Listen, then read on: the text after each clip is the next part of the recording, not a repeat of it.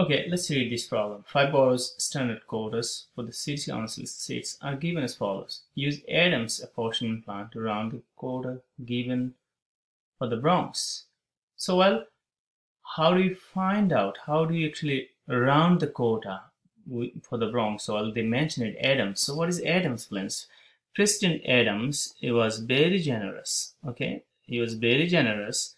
He said, you know what? If you earn some money plus change, you get $1 extra, as you say. Well, he said round it off. He's gonna round up for you actually. Okay, so in other words, what does it mean? It means if you have 1.23, it's gonna be actually 2. If it is 1.53, still is gonna be 2.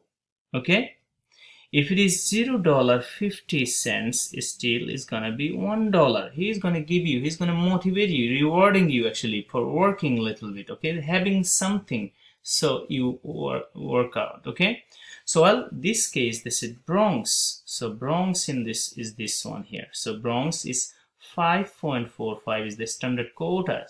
So this standard quota, you round off. He said, you know what, whatever change you have, just round it off. So it's going to be 6. So in this case, the answer for this question is, this is the answer